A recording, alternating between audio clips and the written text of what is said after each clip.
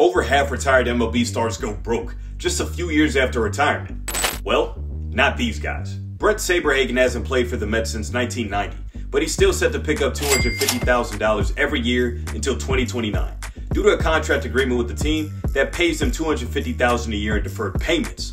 If you think that looks like easy money, take a look at Matt Holliday's pension agreement.